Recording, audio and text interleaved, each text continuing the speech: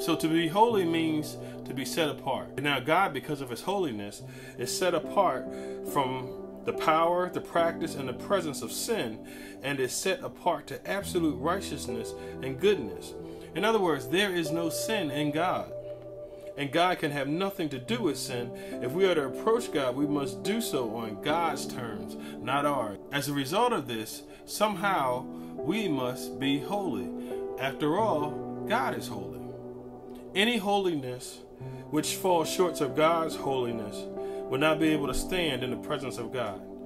Therefore, because of the holiness of God, we must have a new life in which our sins have been forgiven and done away with, so that we can actually be separated from sin as God is. So this is the good news of the gospel, that Jesus Christ died for our sins, having taken them upon himself, and have set us apart from our sins. Amen.